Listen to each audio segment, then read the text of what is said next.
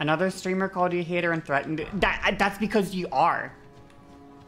Why is this surprising? Why do people hate you? You're just a professional hater. That's just your thing. I'm also a hater. Yeah, but I'm also like lovable and a cutie patootie. So, just saying. I kind of get a pass on that. You're woke? I saw. I mean, you've been woke, okay? You've been woke. Not gonna lie, kinda cringe, but, you know, I'll let it slide. Just wouldn't bring it up first thing at a party, okay? If I were you. I'd just pretend, at a party, just don't mention it first, okay? You don't want to be known as, like, the woke guy, you know? That's Venorio. He's the woke guy.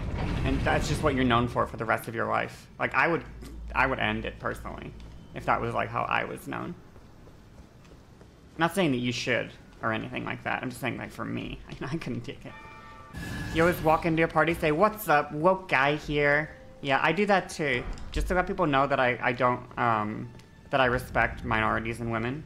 I make sure to always start by saying, "Hey, guys, just want to let you know I'm woke. I believe in equal rights. Hey, I'm woke in here. I'm woke in here."